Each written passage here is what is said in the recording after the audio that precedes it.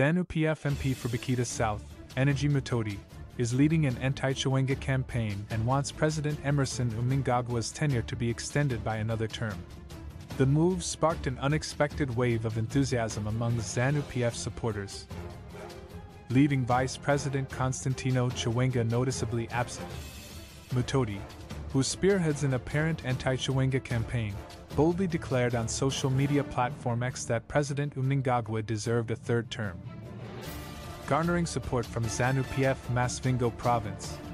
The provincial chairman, Robson Mnangagwa, echoed this sentiment during the event, leading the crowd in the chant, 2030 via Mnangagwa Vantage Vichipo, to resounding cheers. Vice President Kembo Mohadi, in introducing Mnangagwa, embraced the newfound slogan, further fueling speculation about a possible constitutional amendment. President Mnangagwa addressed the crowd, responding to the enthusiastic slogan, stating that only Jehovah knows when he will step down, dismissing any uncertainties about his future.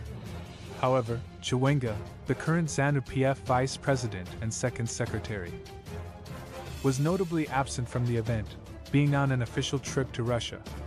The gathering intensified rumors of a growing divide within the ruling party, with reports suggesting loyalists of Mnangagwa are exploring options to eliminate term limits through a constitutional amendment.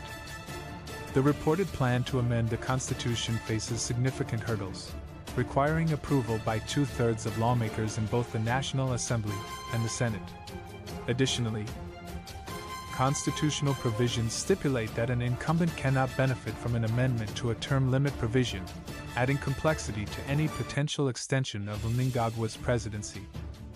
As the political landscape in Zimbabwe continues to evolve, the absence of Vice President Chiwenga at the event raises questions about the power dynamics within ZANU-PF and the future trajectory of the party's leadership.